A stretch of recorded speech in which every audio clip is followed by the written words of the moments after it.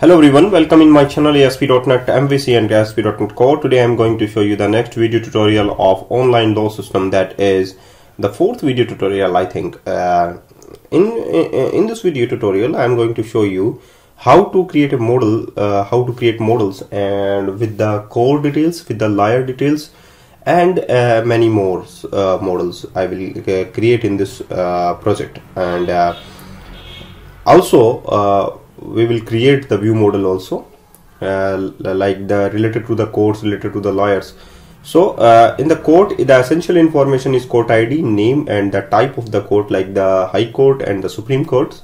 Actually this project is based on the Indian standards. So this is the court essential details. So ID, name, and the type of the court. So court type is a basics. It's the related to the three categories actually. So general court, High Court, and the Supreme Court. So we will make this court type is enumeration. It's not actually it's not a class. So it's wrong choose from the selected options. So selected options is the last option, that is generate a new type actually, and the new type is the enumeration type, and the default access is the public, make public also. So the thing is the enumeration type, the default access is the public, so you can access the enumeration is easily by using the public access specifier. In the court type, you know very well that is the project actually based on the Indian standard. So High Court, General Court, and the Supreme Court. So just after that High Court, add the Supreme Court, and the last one is the General Court. So actually the first thing is the General Court, and after that High Court and the Supreme Court. Okay. So the integer, string, my properties, and address, and the last one is the court address.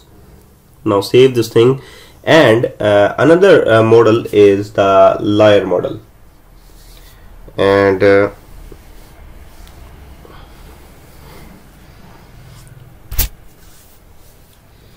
class is based on the class, and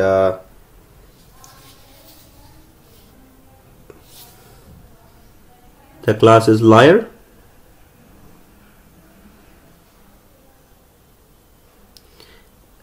Oops, the name is wrong, and also naming conventions, the follow the naming conventions also. So L is a capital, and the Y is the mistakes, W is the mistakes, and the lawyer is PAL. So just rename the class, that is lawyer.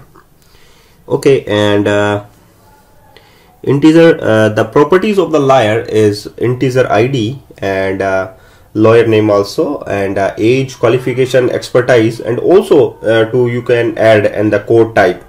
So you can specify the lawyer to the court. So you can say that a lawyer have a single court, a lawyer joined with the multiple courts also. So you can one-to-many relationship between the lawyer and the courts, and court only have multiple lawyers. So many-to-many relationship between the a lawyer have multiple a court have multiple lawyers, and a lawyer join multiple courts. Okay, and related to the multiple courts, so here we have many-to-many relationship between the lawyer and the courts.